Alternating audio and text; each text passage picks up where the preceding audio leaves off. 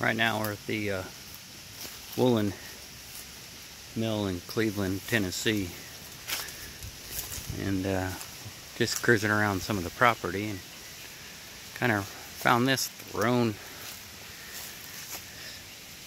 in the back part of the woods. You can see the building behind me off in the distance.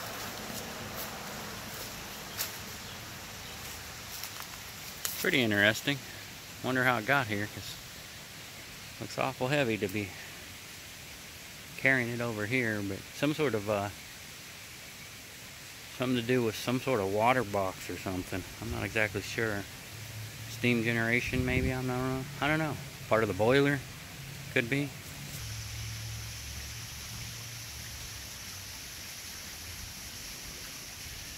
Pretty big place. So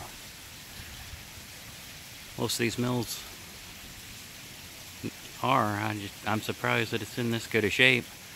It's abandoned on parts of it, and looks like they're trying to get some businesses to go back in one end of it, but I don't know. It's interesting. Not much vandalism or graffiti on the place. So here's part of the mill that is in the very back. Interestingly enough, some sort of warehouse.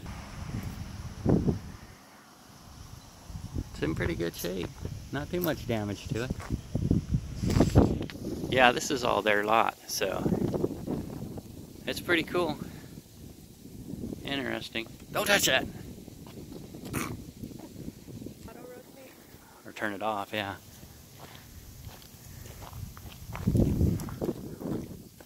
That's pretty cool.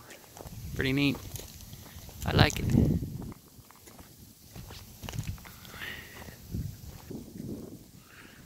And now we're on the very south side of the complex.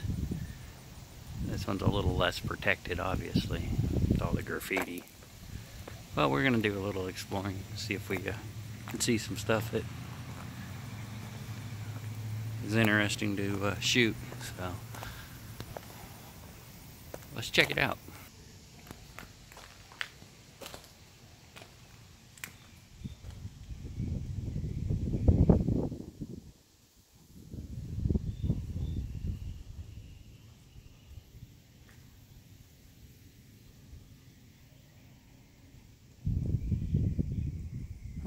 I'm not sure what this was. Some sort of warehouse, I would take it.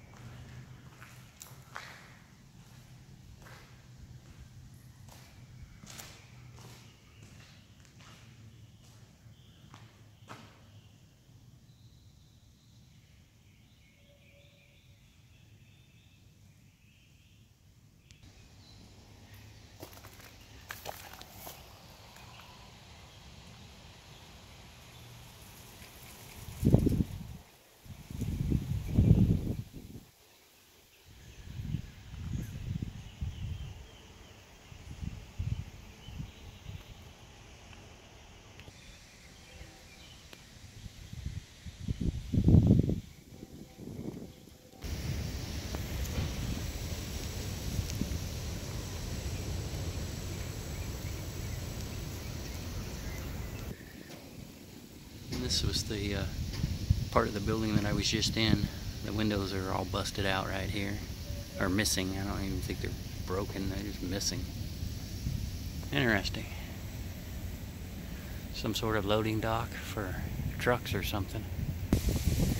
So we're still at the woolen mill, and we're headed through the parking lot right now to just curious, because the way the fence was out front looked like this might have been part of their parking for the employees and whatnot. And apparently we've run into a quite a little junkyard here.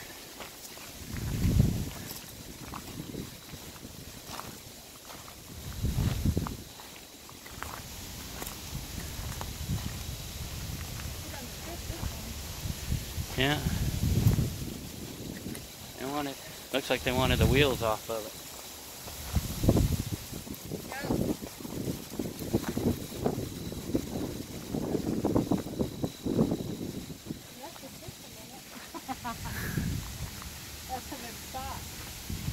Oh yeah. Huh. Wild. Don't touch anything. I ain't touching nothing. I don't want my fingerprints anywhere near this.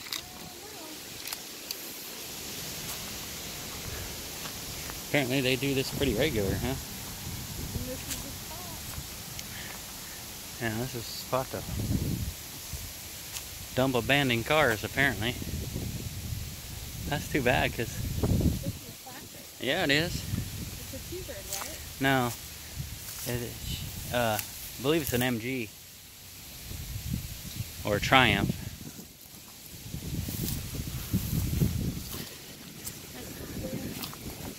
Yeah. It's one or the other, I'm not really sure. It's missing too many parts and too rough a shape for me to tell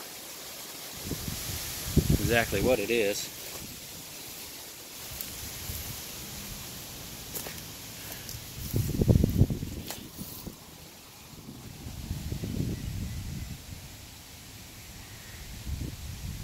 I found some chucks.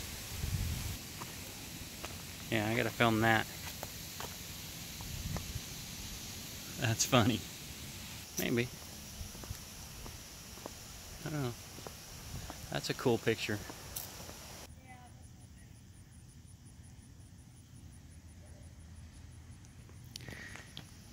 Things you find when you're out exploring.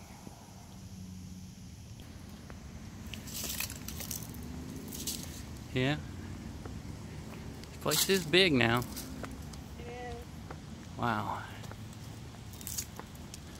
I gotta go find out what the original name of the mill was, because it was something different than what it's called today.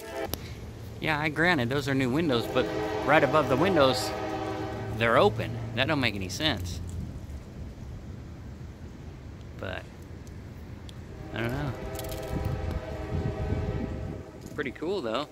How many employees in this place have? I think it was around like 1,500, I think, if I remember right.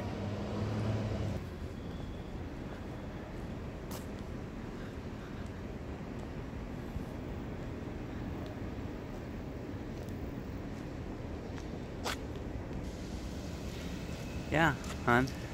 I'm pretty well convinced. That's why this building hasn't been burned down. It's kind of hard to burn it down when you go this way, right behind it.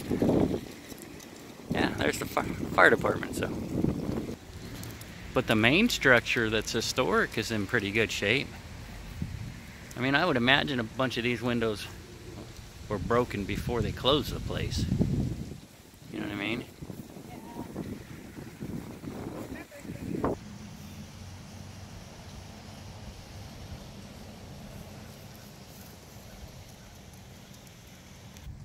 Yeah, now we're getting to the old historic part, for sure.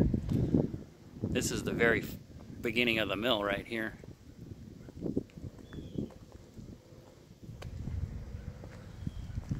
No, you can. I'm just saying this old gray brick is the very, very beginning of the mill. And everything else has been added on. which is very, very common.